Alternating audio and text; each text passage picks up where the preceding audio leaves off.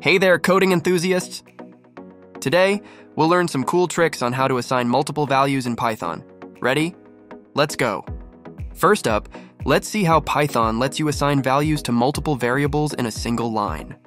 Here we have 3 variables, x, y, and z, and we're assigning them orange, banana, and cherry all in one go. Pretty neat, right?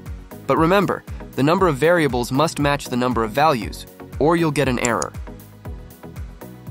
Next, let's see how you can assign the same value to multiple variables in one line.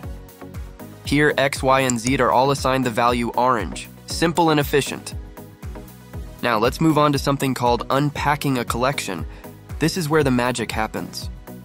We've got a list of fruits, and we're unpacking it into variables x, y, and z. Voila, each variable gets a value from the list.